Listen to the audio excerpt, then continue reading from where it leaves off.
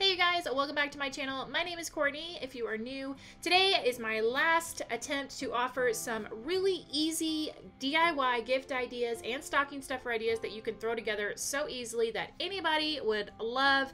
Thank you to SureBonder for sponsoring today's video. Now let's get into these DIYs. For this gift idea, you're going to need a mason jar and some paint to start. So here I've got some of the hazelnut Waverly chalk paint. You want your paint to be somewhat of a cookie color, so to speak. I'm going to take this paint and I'm going to go paint 3 coats of paint on the jar.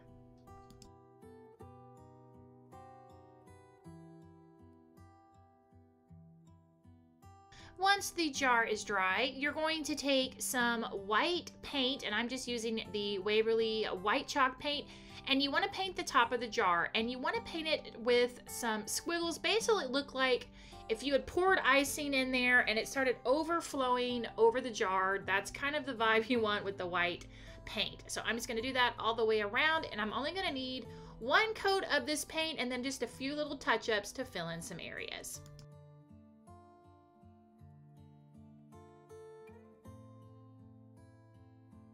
Once the white paint is dry, this is the fun part. So I'm going to be taking my detailed tip SureBonder glue gun because this is the perfect little glue gun for the job. It gets you just a little bit of glue in just the areas that you want.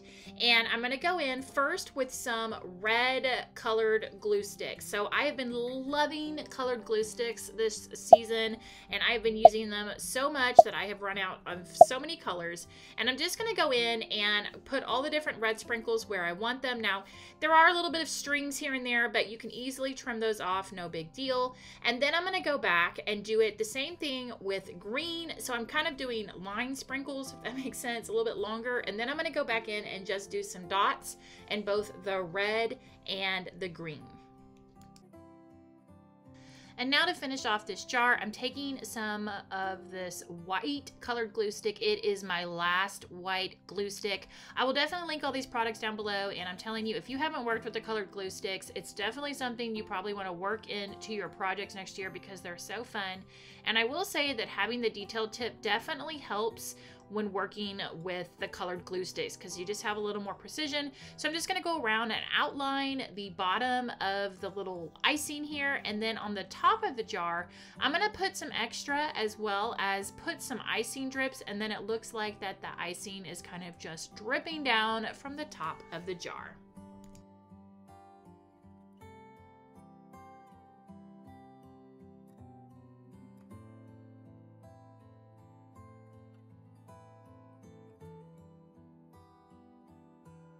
This next DIY is a great little gift pretty much for anyone, or also it can be a stocking stuffer. So you want to start with some type of Christmassy fabric, and then you're going to need to be able to cut out a circle. I find that these candle lids from my Cozy Me candles work perfectly. If you have other candle lids, Bath & Body Works, those are the perfect size for what we are making here. So I'm going to take a fabric marker and I'm going to go ahead and trace around the lid, and then I'm just going to cut it out, and I'm going to cut 3 circles out of the fabric. Once your fabric circles are cut, you're going to need 3 small jars. They can be any size you want. These are just some small pint jars that I had left over that from canning projects, and I'm going to start by filling the jars. So for the first one, you want to get some of either the peppermint puffs or these like this that kind of look like pillows, because these are going to be elf pillows.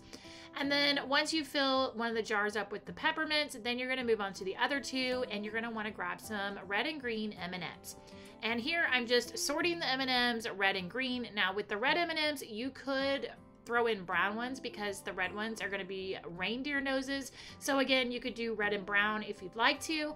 And then the green ones are going to turn out to be Grinch tears.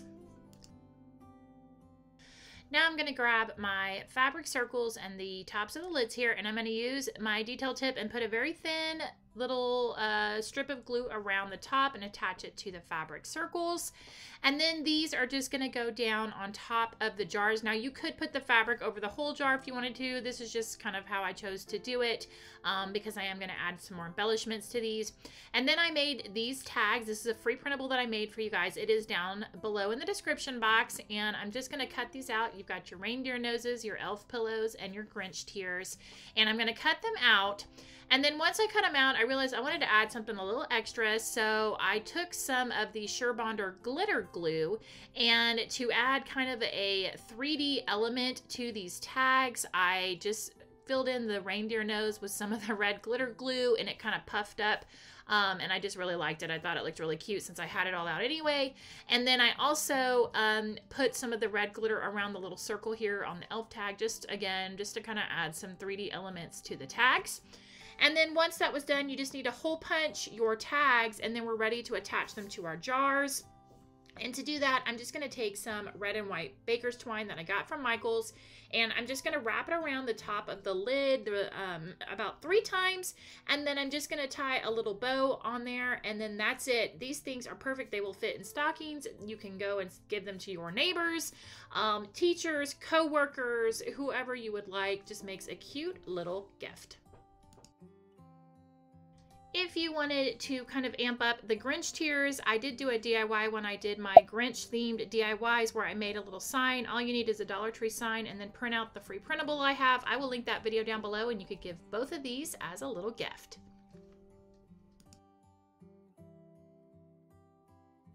Also, I wanted to mention that the Crafting Cousins reached out to me and asked if I would like to collab with them today. So if you would like some more easy gift ideas, definitely go check out their channel and see what they have got up their sleeve.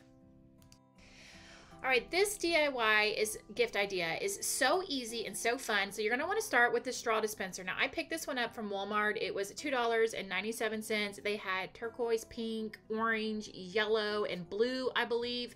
And you could also even get a glass one if you wanted to on Amazon or something a little fancier, but this is for a teenager, so I'm not gonna really worry about that right now.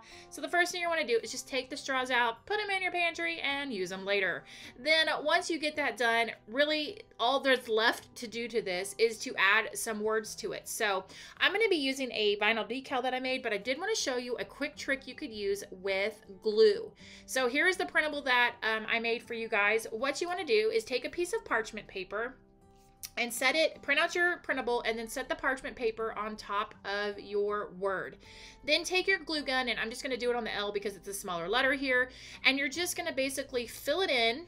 And what you're making are some kind of, I guess, 3D raised letters. And then you can attach these to your dispenser very, very easily. I would recommend maybe using some super glue. I wouldn't use hot glue just because that might melt your letter a little bit, and it wouldn't really adhere very well, and it could possibly get knocked off. So definitely attach it with some kind of strong adhesive. But this is how you can basically make shapes and things with your glue, and just let it dry for a little bit, peel it off, and then here you've got some 3D letters. Now, if you didn't want to do the glue option, I did cut out a quick little design on my Cricut with some silver vinyl here, and all I'm going to do is just stick it on there. And then your last step is just to add some really fun makeup brushes. And what's really awesome about this thing is it helps your brushes stay dust free, and it's just such a cute little gift for anybody who loves makeup.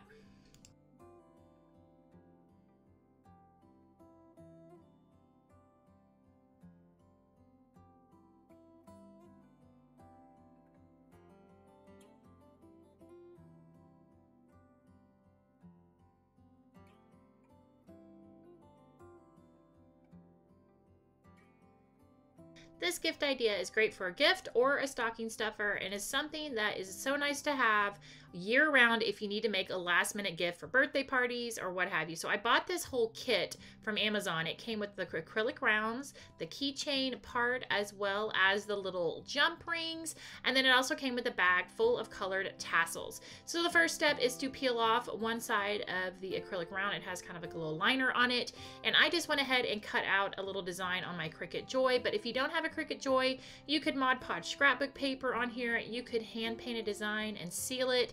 You could do many different things to make a cute little keychain. You could get pre-made stickers, whatever you would like.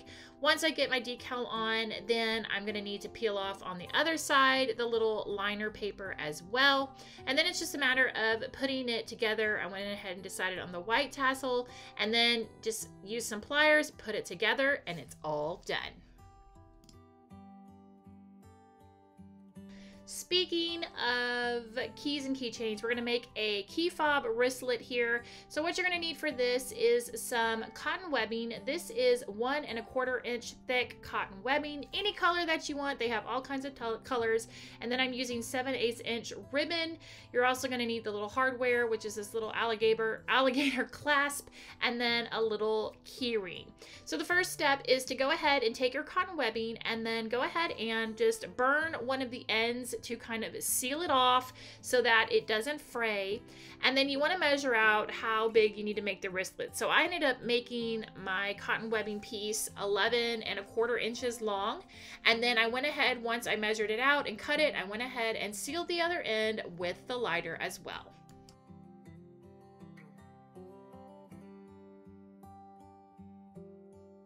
We are ready to assemble this. So the first thing you're going to need is some heat bond, and I'm just going to take the heat bond and measure out a piece that will fit on my ribbon. You're going to take it and set it down with the paper side of the heat bond up on the ribbon, and then you're going to take either your iron, I'm just using my mini easy press, and you're going to press down on it for about 2 seconds. The directions are on the back. It's just a very quick little press. Once you get that pressed down, you're going to peel up the paper, and then you'll notice how shiny the ribbon is. That's all the adhesive. Then you're going to stick your ribbon back down onto your cotton webbing, and then again apply some more heat. Again, for this time it's a little bit longer. I think it was at 8 seconds, something like that. And you're going to go ahead and apply that all the way down. Then once that was done, I'm going to take some of the SureBonder fabric glue and I'm going to put it here at the top so that I can kind of get my two pieces really well adhered together and make sure that they don't come loose underneath the little bracket that I'm going to attach. And then once that was nice and dry, we're ready to attach our bracket. To attach our little alligator clip to the top, you're going to need some type of either towel or padding. I'm just going to take a piece of cotton webbing, because what happens is if you just squeeze that directly with the pliers, the kind of metal on metal, it will dent that and it looks kind of wonky. So I'm just going to use a piece of the cotton webbing that I have extra and kind of drape it over it.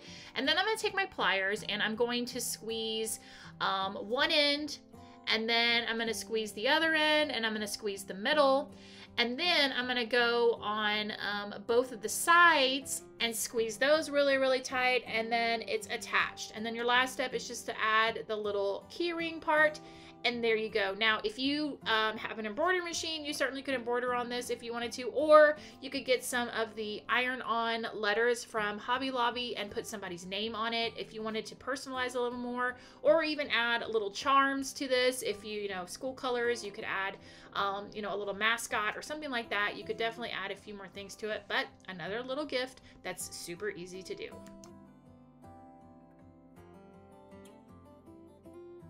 This DIY gift idea is for anyone who may be a pet owner. So first you want to start with a 1x8 board.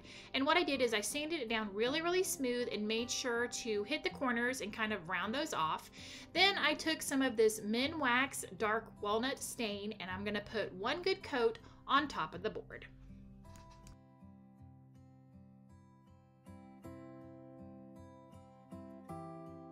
Once the board was all dry, I took a sawtooth hanger and went ahead and hammered that in the back, but you certainly could put some eye hooks on the top and hang it with some twine if you prefer.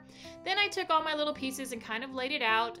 I got this really cute little paw print lint roller from Target, and then I made some stencils on my Cricut.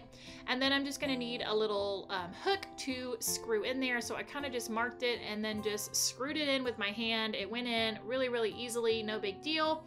And then once that was screwed in, I was ready to go ahead and put my stencils down.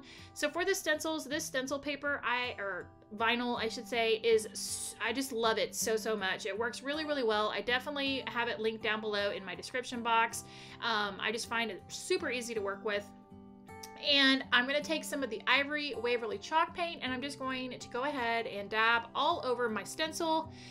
And then once my stencil's down, then all you really need to do is just seal it. You can apply a poly if you'd like to, or you can do a spray adhesive just so that that paint doesn't chip off, since you do have a lint roller kind of swinging back and forth on there. And voila, the perfect gift for any pet lover.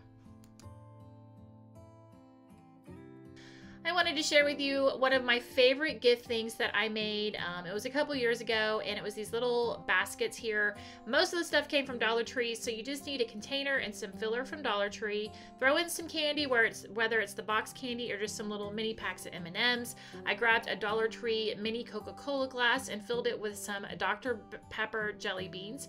There's a Cinemark gift card, but you could do a red box. Then the popcorn container is also from Dollar Tree. And then I made a sugar cookie, which if you missed my video recently, go check it out. It's linked down below. It will tell you how to decorate cookies. But I took the royal icing and made it look like little pieces of popcorn and then printed out a little tag that says for a very popular teacher, but you could do boss, friend, neighbor, kid, whatever you'd like. It was super popular. And then I just glued on a little Golden Globe statue to the front. And there you go, another quick look at these easy DIYs. Let me know down below in the comments, what is your go-to easy last minute gift idea? Let's share some ideas for those people who may be looking for more ideas. I will link all the products that I used today, as well as any of the video tutorials I mentioned down below. Thanks so much for watching, guys. I'm excited for the next 2 videos coming up. I will see you in the next one. Bye!